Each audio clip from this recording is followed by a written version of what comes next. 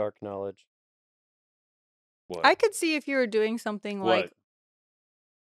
Dead cat refers to the synthetic fur covering of microphones used in video production, also known as wind muff.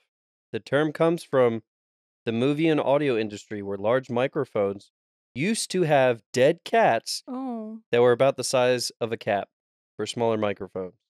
The term is dead Kim. They used dead cats for real, for real. for real, for real.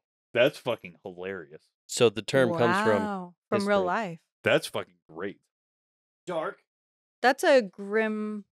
I wasn't actually expecting it I to support be this. It makes a it real so much dead better. cat. I mean, it makes it truth. I just wasn't ready for it, I guess.